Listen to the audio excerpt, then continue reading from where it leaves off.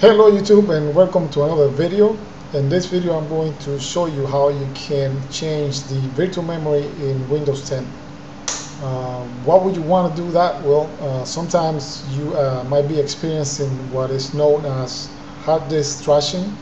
If you hear that the computer making noises all the time, it might be that your system is running low on memory and is constantly using the hard drive as memory. So it allocates a space in the hard drive, and this is known as virtual memory.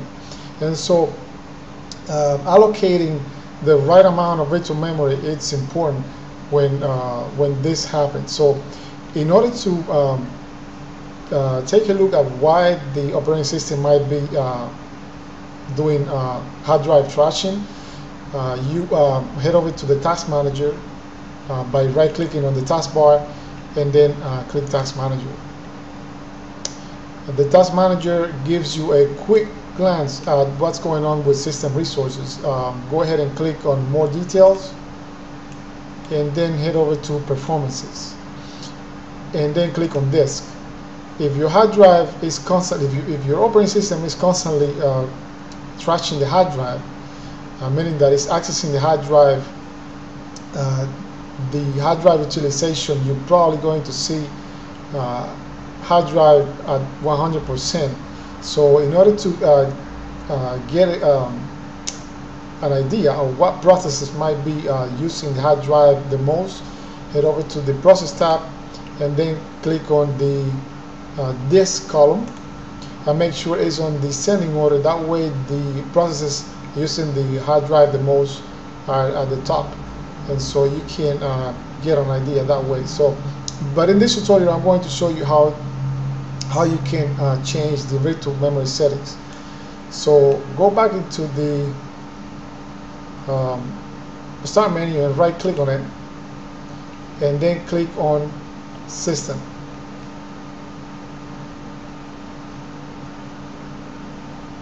Hopefully it'll show up. There we go. And then click on advanced system settings. From there, click on performance and then click on advanced, and then finally click on virtual memory and change.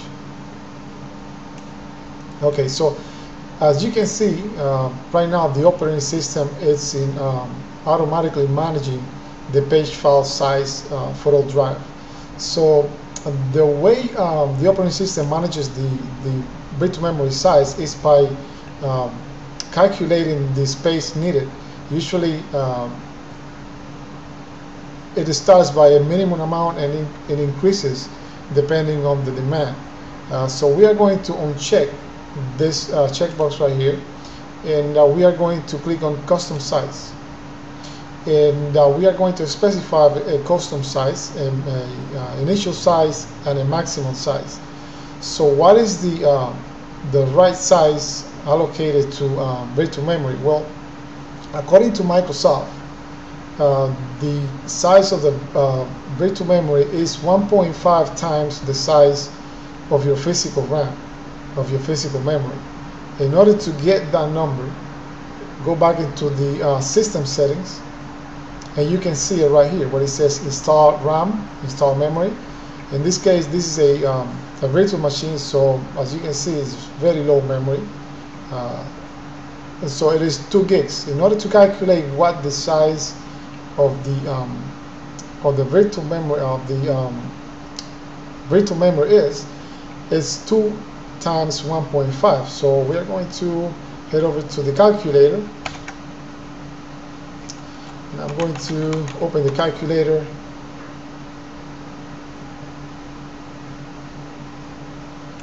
It's way too big. Okay, looks better.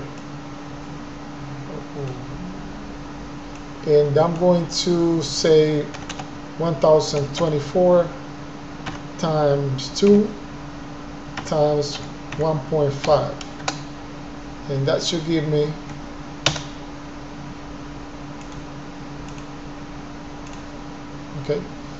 and that should give me the size of the virtual memory. In this case, 3.02072. And so I'm going to go back into the virtual memory box, and I'm going to enter the number 3072, and I'm going to repeat the same number, 3072. And notice that there is the first box is initial size and the second box is maximum size. And you might be wondering, why are you setting initial size and maximum size the same? And the reason is that if you enter different sizes, then the operating system, in this case Windows 10, is going to constantly having to calculate the amount needed to increase the size.